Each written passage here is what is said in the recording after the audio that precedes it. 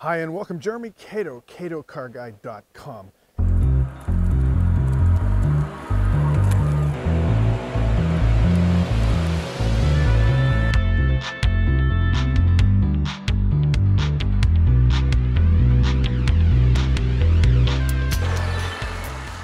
Glad you can join me. Now to the question, and the question is, should you buy the Chrysler Pacifica Pinnacle hybrid minivan? I'm not kidding. Should you buy a minivan? There's no getting around the fact is that SUVs and crossover wagons of all kinds, and even pickup trucks of all kinds, they are red hot. That's what people are buying. Of course, sales of minivans have been going down the drain for decades. I still think there's a case to be made, at least for the family buyer, that a minivan makes the most sense of all. And then there's the second trend going on in the marketplace, and that's electrification. And the Pinnacle hybrid, the Pacifica Pinnacle hybrid, has a plug, and it has a range of about 50 kilometers. For the record, there are 4 Pacifica models to choose from: Touring, Touring L, Limited, and this Pinnacle here. Now the Pacifica has been updated for 2021, and the plug-in version is at the very top of the range. So you're talking 50,000 plus. I realize that I'm begging the question even further by even bringing up the idea of a luxurious minivan with a plug. Worth a look? Minivans of all kinds and shapes and sizes and prices, yes, they are completely out of fashion, but gosh, this Pacifica Pinnacle has soft leather upholstery, back supporting lumbar pillows, plugs, and a very sophisticated hybrid powertrain, not to mention wireless Apple CarPlay, a superb touchscreen, and USB Type-C fast charging port. So all the tech pieces are here, and it's fancy. And I'll be honest, most of my friends laugh at the word minivan. I mean, some of them say, well, look, a minivan is a zoot suit or a mini bowler hat from the 1940s, or a jumpsuit from the 1970s, or leg warmers and Madonna from the 1980s, and trucker hats from the 2000s. Everything I've just listed, out of style, just like the minivan. But there's a case to be made for minivans, and I'm going to keep pushing this because I really like the offering here. And for the money, you get much more in a minivan, especially the Pacifica Pinnacle, than you'll ever get in a similarly luxurious crossover SUV or pure SUV. The case for any minivan starts with the sliding side doors. Very easy to open, and there's no dings in the parking lot. You can squeeze in even in a crowded Costco parking lot. Better still, the Pacifica Pinnacle has ideal ride height for entry and exit. There's no climbing up into a truck and no crawling down into a car. So can we overcome the little milk truck vibe that is now associated with minivans? And the engineering in the modern minivan, especially this Chrysler Pacifica, is terrific. What I mean by that is, look, you can drive this comfortably. The minivan here is stable at highway speeds. It corners well, like an actual car, not a tippy truck. On the subject of seating, I have to go right to the second row captain's chairs. Fantastically comfortable with great lumbar support. Throughout the cabin, there's just tons and tons of places to store everything you can imagine. Nothing on the market beats a minivan for usable storage spaces. I'd also point to the Pacifica Pinnacle's Uconnect infotainment system. The interface here is absolutely the best in the auto industry, short of Tesla's gigantic and really well-conceived touchscreen. Minivans have this lowbrow image. They don't have the Tesla image, that's for sure. Tesla, the most valuable car company in the world, worth as much as the next 6 most valuable car companies put together. And anyway, look, the minivan image is suburbia, old-fashioned stuff, but what you're looking at here today in the Pacifica Pinnacle Hybrid is nothing at all like the minivans of the past. Well, the Pacifica Pinnacle is not this by a long shot. We're looking at the K-car-based first-generation minivan that was a last gasp of desperation from the then nearly bankrupt Chrysler Corporation way back in the mid-1980s. Pretty bare-bones stuff, right? Hard plastics, no headrests. Generation 2 was a huge improvement, but the heyday for minivans, Chrysler minivans in particular, came with Generation 3 in 1996. Better materials, functional headrests, streamlined looks. Then Gen 4 brought stow-and-go seating, followed in 2008 by a real push for safety, blind spot monitoring and such. And in 2017, the Chrysler brand launched a new version of the Pacifica, and with it a smooth design, a plug-in hybrid version, and more than decent touchscreens. The minivan with the largest touchscreen in the business comes loaded with an excellent range of connected features. For example, you can sync it with Amazon's Alexa, and that means you can get your car to do the same things that Amazon Alexa does at home.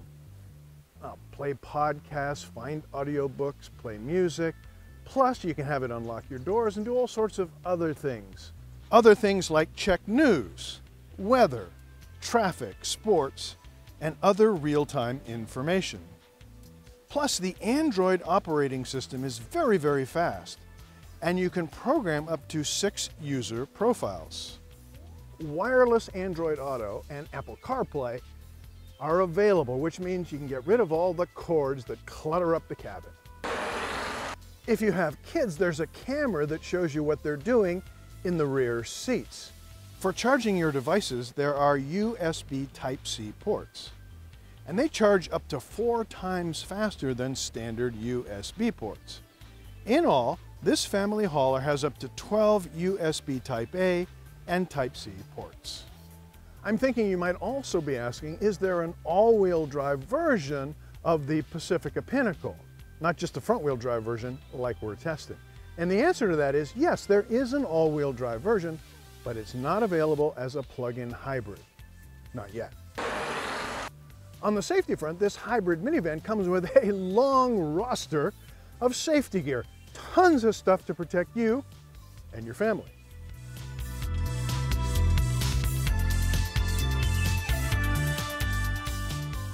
And God forbid if you do get into a crash, well, this rig has a good crash test rating by the Insurance Institute.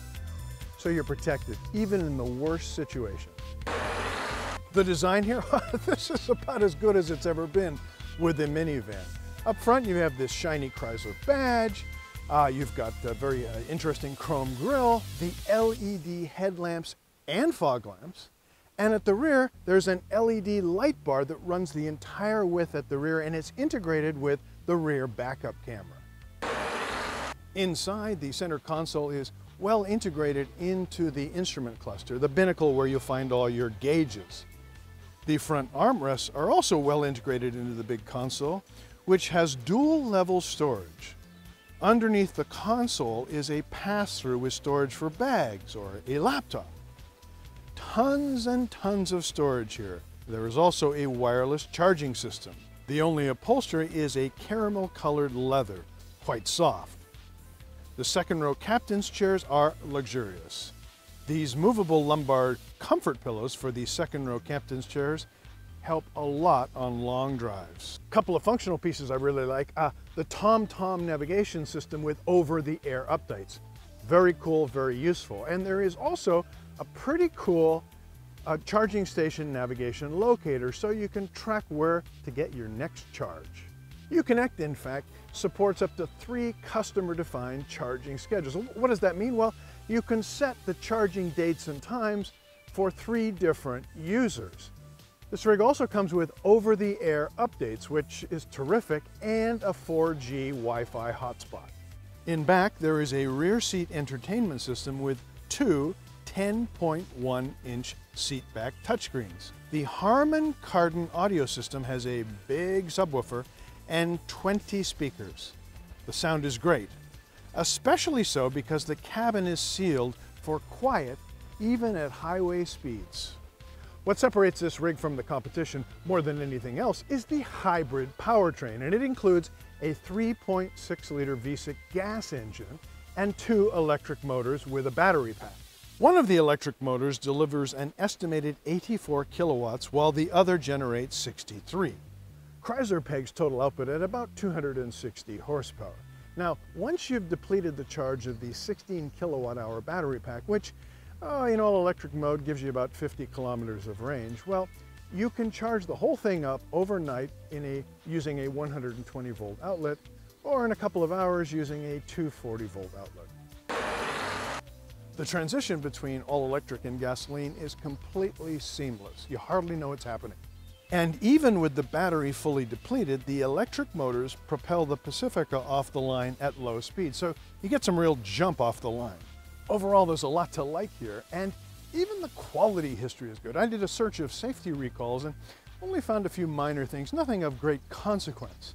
Now, Consumer Reports ranks the Pacifica number 2 amongst its minivans, second only to the Toyota Sienna. And in J.D. Power's vehicle dependability study, the 3-year study, well, the Pacifica was ranked in the top 3 amongst all the minivans. I was a little troubled to see how much value the Pacifica loses over time. According to Canadian Black Book, by 2024, you're going to lose about half of the value of a $60,000 minivan, and by 2024 it'll be worth about $31,000. You will find lots of discounts out there though, and they should slice the price by at least $7,000. If I've convinced you that a luxury minivan is worth a look, you have a surprising number of choices in the $50,000 plus range. Toyota has the Sienna, Honda the Odyssey. Kia is just now launching a new rig called the Carnival. And you can also look at Chrysler's own Grand Caravan. Yes, it's dated, but it sells for as little as the mid to high 20s. Of them all, the Pacifica Pinnacle Hybrid, well, it's my top pick, and by quite a margin. Look, yes, you should buy it if you're looking for a luxurious alternative, one that's technologically equipped and very pleasant to drive to some of these very, very high-priced SUVs and crossovers.